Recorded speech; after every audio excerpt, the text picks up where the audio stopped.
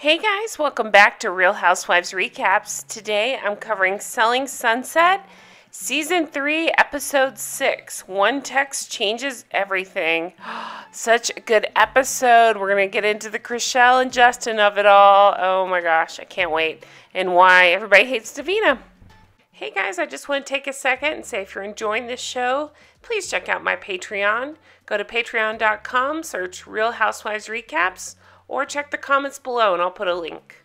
And for $1 a week, you can support my show and get 4 bonus episodes per month. I'm covering Scary Island, like the greatest season of Real Housewives of New York. So check it out. Thanks so much. So the episode starts out at the Four Seasons Hotel, and we see Chrishell, who is obviously a mess. At the end of last episode, they find out in the press that Justin Hartley has filed for divorce, and we really get into it this episode, and I find it all so fascinating. I just think she's so stunning, even when she's crying here, and I'm so happy that in real life she's on Dancing with the Stars and seems happier, and it's just so shitty what she's had to go through. So let's get into it. Mary comes over and brings her beautiful flowers, and Chrishell is just, she's a wreck. She found out during filming about her husband leaving her, and it's so messed up. According to Chrishell, he broke up with her over text. How crazy is that? He broke a marriage over text. So she's saying she's in shock and she's trying to keep it together. Everybody in the world found out when she did. She said that they had a fight that morning, but she didn't really think about it. You know, they just hadn't had time to make up yet, and he went and filed. So she's just devastated. And Mary is being so sweet. She's been through divorce. She's trying to help her, but what do you do with something like that? You can just see that Chrishell is in a dark place and she's reeling. And I know there's 2 sides to every story, but I'm going to choose to believe Chrishell here. So that's the only side we have right now, so that's what we're going with. It's just so crazy just to not know and to not have closure like that. And Mary's asking, like, have you had any communication? And no, it sounds like he cut it all off and they talked through lawyers. Oh, that's terrible. She's saying that basically, it comes up about people leaving people when they shoot to fame, and that's what sounds like happened. He got that This Is Us and started making a lot of money, and everything changed, and oh, it's so sad. And I didn't even think about this. Mary brings up that she's a stepmom. Oh gosh, so sad. I'll come back to it when Amanza visits, but oh, it just broke my heart for her. It really did. That's tragic. Regardless of what actually happened, it's just tragic when people break up like that and go through a divorce. It's awful. Then we go over to Christine's house. Her house is gorgeous. It's a little too modern for my taste, but it's beautiful. What the hell is Christine wearing? What is this? What's going on here? What's this hair? What's this look? I don't get it. It looks like an extra from Clueless or something. Very strange. Well, Davina and Maya come over, and again, Christine is in this outfit. I just can't get over that. So they start talking about the Chrishell and Justin thing and how shocked they are about it all. And this is where I think people really turned on Christine, and especially Davina. I really like Maya, so I don't want to lump her in with this because I don't think she really did anything wrong, but they're talking about it, and the shitty thing is Davina is saying it's hard to be supportive in Team Chrishell because she's so guarded, and Christine's saying, I don't know how he's feeling, and Davina chimes in and says, I want to ask, did you really have zero idea? And Christine's saying, I don't believe someone files out of the blue because you had a bad day. Oh, man. So that's where that rift really starts. And yeah, there's 2 sides to every story, but come on. She's our pretend reality friend, so we have her back. And this is pretty shitty.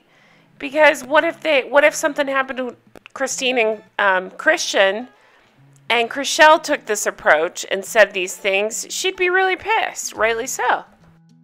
So then they change over to Fennel Place. This is a 3,000 square foot, $3.5 million house that Heather and Amanza have been working on.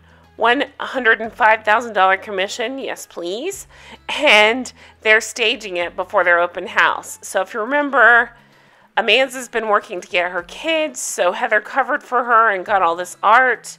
Unfortunately, they're supposed to have more art, but not all of it was sent over. It sounds like maybe some of it's sold. So Amanza is like, oh, I would have gotten more art, but they end up working well together.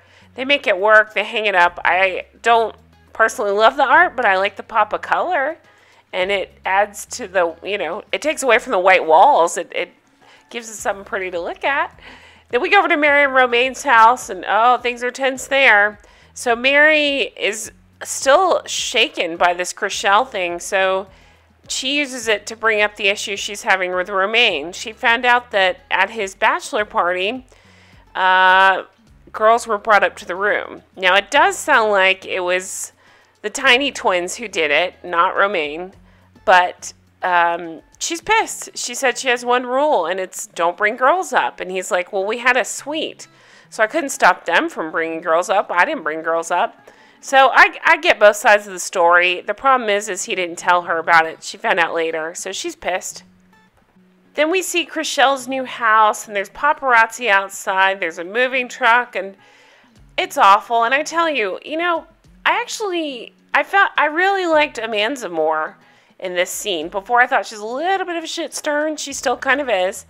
But she was so sweet to Chrishell. She knew Amanza's been through a divorce, and she knew how hard it was, especially on moving day. So she showed up for her friend and brought her all this stuff and tried to talk it through with her and distract her and just be there for her. And it was a sweet scene. And I felt for Chrishell because she was breaking down because she's losing her stepkid too. She said she wrote a letter to her. It's just tragic. So Amanza was being very kind to her and, relating to her, and it was nice to see, especially after Christine and Davina were being such bitches. So poor Chrishell. I really like her. I feel for her. I feel like this is genuine emotion. Sometimes I feel like this show is a little bit staged, but it just felt really real, like she's really breaking down. So then we go over to the open house for Amanza and Heather, and you know what I found out when I was looking up Amanza? Did you know that she dated Taye Diggs? Hello. Wow, so hot. Okay. Tiny Twin comes over, I don't know which one, and he's like, hey, we invested a lot in this house from our concierge service, but let's see. Yeah, it looks great. So he's happy that they worked well together. The other realtors come over as well as the homeowner. They're showing it off to clients. They're talking and saying how great it looks. And then Chrishell comes up. Mary explains that she's in shock, and Davina seems incredulous, whatever. We go over to the office, and one of the tiny twins is there, and in walks Chrishell. She's obviously still very upset, and again, I feel for her. I think America kind of did the same thing when they watched this. It seems to be that most people are on Chrishell's side. They hate Davina. In fact, just got news that Davina will not be on next season of the show. So, yay. But Chrishell explains that she's just got to go home. She's got to get back to her family and just get away from all this nonsense for a while. And the tiny twin was really sweet to her and was like, take all the time you need, weeks, months. You'll always have a desk. I'll handle your work while you're gone. All good. Everybody comes in and gives her hugs, and they're sweet to her. Some of them are pretending. Some of them are really sweet to her. Now, did you notice the weirdest thing? Christine says the weirdest thing. She says, honestly, guys, she lost 15 pounds. I'm not even kidding. And I say that because, they're all very thin, and that would be something that she would notice. That's all I'm saying. Mary is genuinely upset, as is Amanza, and that's how the episode ends. Such a good episode. So interesting to see more details of the Chrishell and Justin and all that stuff that went on. I mean, it just has to be crushing to get dealt this while filming. I mean, and Chrishell just addresses it, and it's just a lot. But anyway, great episode. Really appreciate you guys watching. I hope you're enjoying this. Please leave me comments below. I love reading every single one of them. Or you can find me on Twitter at Real Recaps. And I appreciate it so much. Hope you guys have a fantastic week. Bye-bye.